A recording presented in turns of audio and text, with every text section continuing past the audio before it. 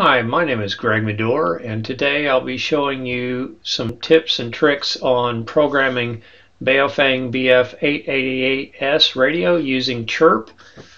These radios can be purchased from Amazon, for example. As you can see here, there's a pack of 20 of them, $169.99 plus tax.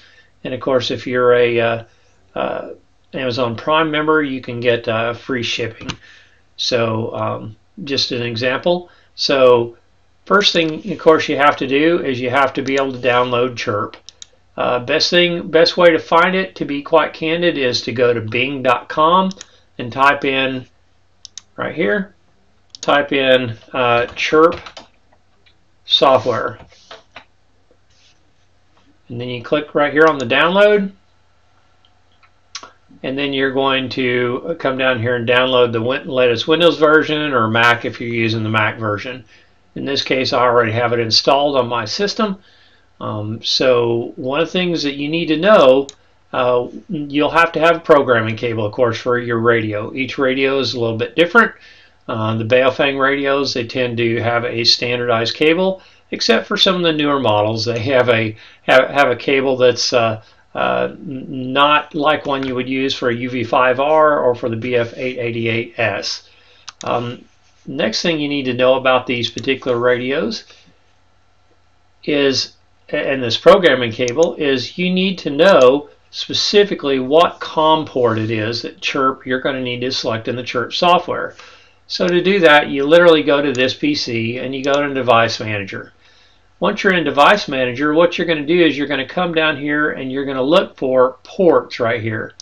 Click on port and you see where it says USB serial COM port COM there, 3. You're going to need to note that, so just make a note of that. Okay. Once you do that, what you're going to do is you're going to find your Chirp software and you're going to launch your Chirp software. Okay. Next thing you're going to do is you're going to have your radio, and I'm going to encourage you to take that radio is to actually remove the antenna. Reason is you do not want any interference from that antenna, incoming transmission, when you're doing this programming.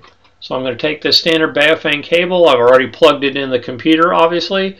I'm going to plug it into the radio here, and then I'm going to turn it on. Volume setting doesn't really matter at this point. Come up here on the Chirp software, select radio, download from radio. I do this every single time, every radio that I do. I always download the settings from the radio first. Depending on how many channels you have in the radio, it may take longer. In this particular case, there's only 16 channels, right? So the first thing I do once I download it is I do a file save. And I pick that. It will default to that setting. You can do that. Sometimes I'll put, just depends on what you want to do, but you can use that date format. If you don't like that date format, you want to use today's date format, you know, like that, month, day, year. You can change that. And then radio, and I typically do old, so I know it's what the original setting was on the radio, and then I hit save. Okay. Now what I'm going to do is I'm going to open a settings file that I have that has all the frequencies in it that I need. That would be this one right here by default. This happens to be, you can click and highlight all those rows.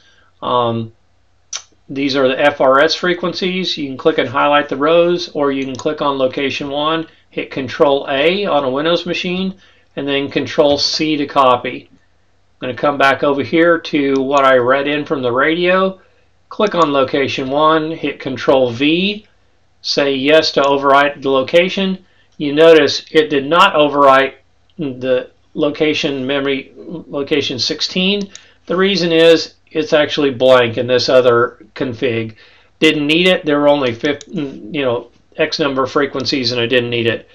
So to delete that frequency, I'm going to click on it, I'm going to highlight it, and I'm going to hit delete. Next thing I'm going to do, file save as again. I'm going to click on what I saved a while ago, and I'm just going to change this and set it as new. Now some people say, well, why in the world do you do that? Well, the reason why I do that is simply this. The firmware between the different radios can be different. And this way I know for certain I'm reading the firmware off of the existing radio, and then I'm taking the frequency channels, the programming, and I'm dropping it into the settings for that specific radio. And I always save the before, I save the after, right? Once I save it, I'm going to come up to radio and I'm going to say upload to radio. Make sure it still has the right COM port, in this case COM3, Baofeng BF888. Notice it's only 16 channels, so memory locations, so really quick, right? At this point, that's pretty much it. You're ready to, of course, turn off the radio before you unplug the cable.